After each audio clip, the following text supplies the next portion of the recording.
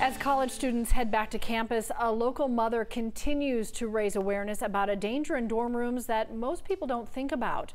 Mary Ellen Jacobs' son Clark was almost killed after he fell out of his 7-foot loft at Georgia Tech in 2015. He fractured his skull and suffered a brain injury.